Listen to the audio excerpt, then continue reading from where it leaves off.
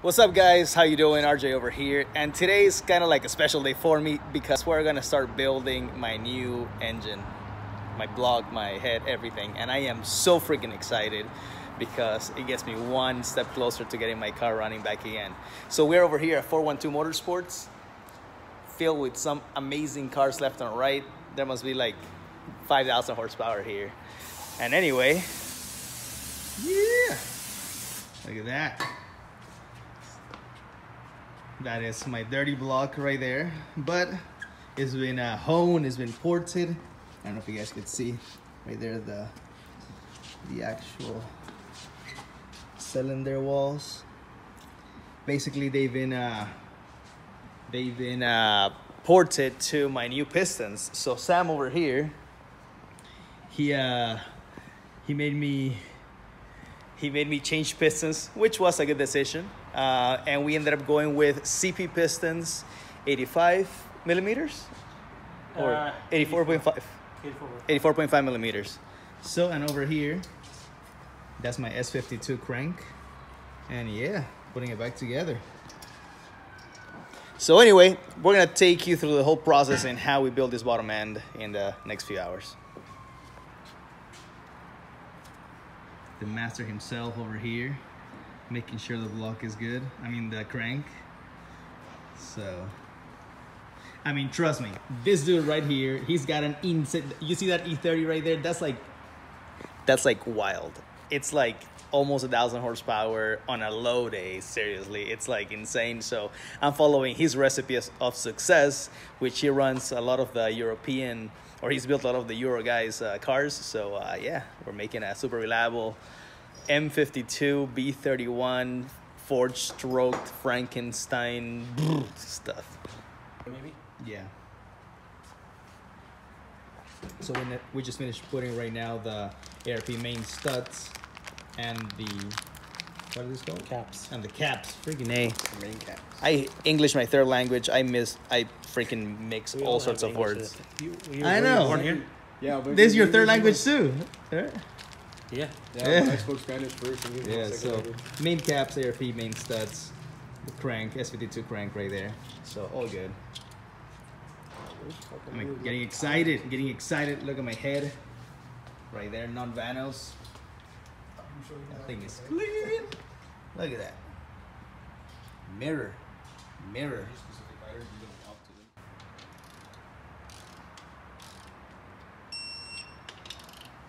Torquing the studs to spec. What's the torque in this one, Sam?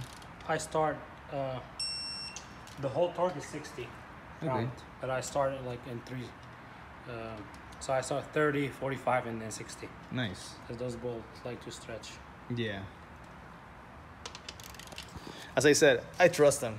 He knows what the heck he's doing. He's got a freaking 1,000 horsepower E30. So I could just close my eyes and I'll let him do what he's doing.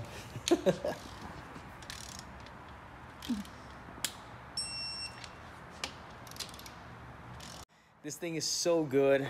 Now look at that. He's spinning it by hand. Yes. The man himself. He's got big arms. He's got big arms. Yep. So let's prep this engine to be a little clean. I mean, we are at this point where we are building a full new engine, so why not make it good looking, right? So my boy over here told me just to get, engine enamel, up to 500 degrees.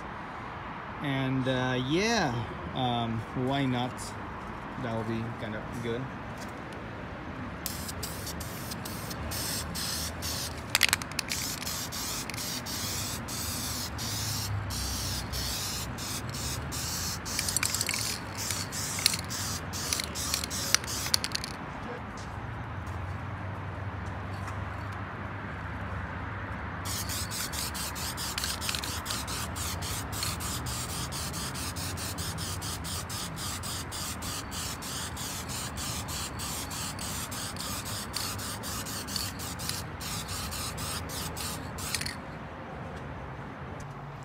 So we've done a few coats of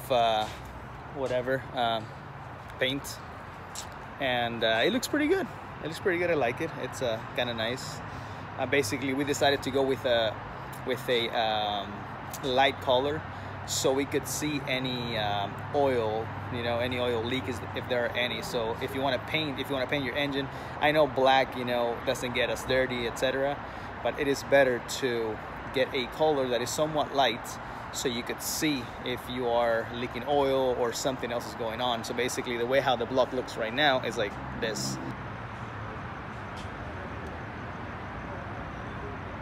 So it is kind of like a greenish, like a camel green, but it's light enough to where you guys could see, you know, all the leaks and stuff. And don't worry about all that painting, all this.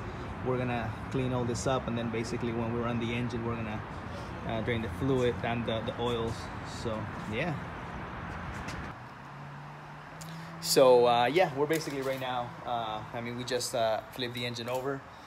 We got a little cleaned, and Sam's gonna start putting the piston rings, oil rings, all that in the pistons. So we're gonna go through the process so you guys could see a little bit of how he does that, because I don't even know how the heck to do it.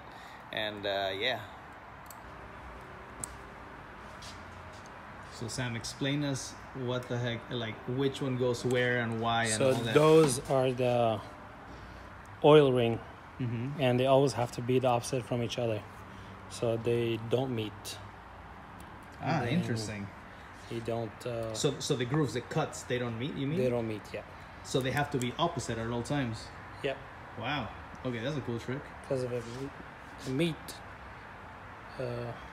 you could have some. You could have some oil pass through. Oh, I have some blow by at that point. Interesting. No, not blow by. For your rings. Just oil pass through. Yeah, oil pass through. That's cool. Same thing with the first and second ring.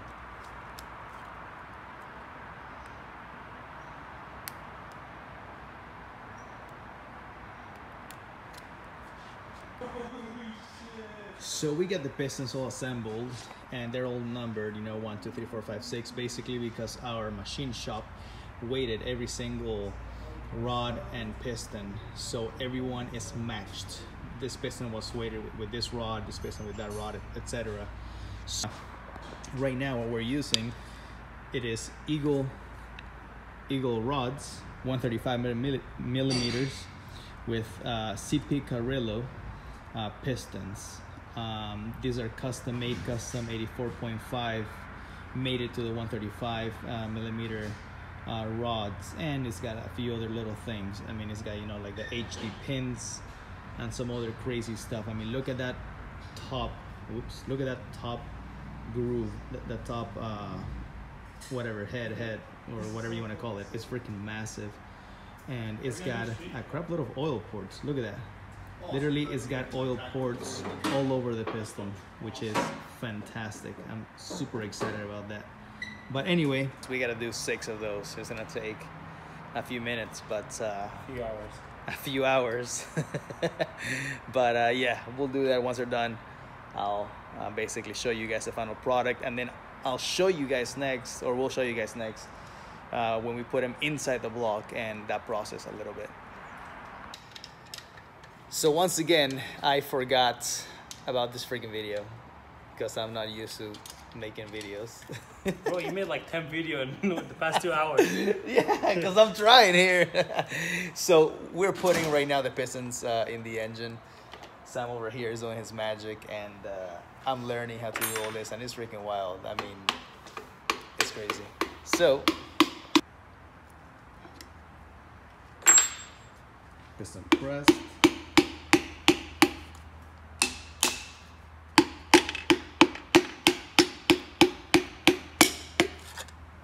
Bam! Look at that beauty. Some people like to use new tools. I like it the old school way. Heck yeah, bro. Also ways the way I have to do it. Yeah, growing up, I used to help my older brother in the shop, and I was like, I think maybe 7 or 8 years old. So I'm always at the shop, like. I used to watch him build engines. Nice. And that's how I got into cars. In Lebanon? In Lebanon. Nice. Dude, Before I moved here. his car is wild. Which one? His drift car, the E46. The E46, yeah. That is freaking insane. That motor been making 1,100 horsepower for the past 4 years. Sheesh. Damn. Yeah. I'm gonna post a little quick link on Sam's brother right here. Or here. Or here. Or there. I don't know. Somewhere in here I'm gonna post a link. But yeah.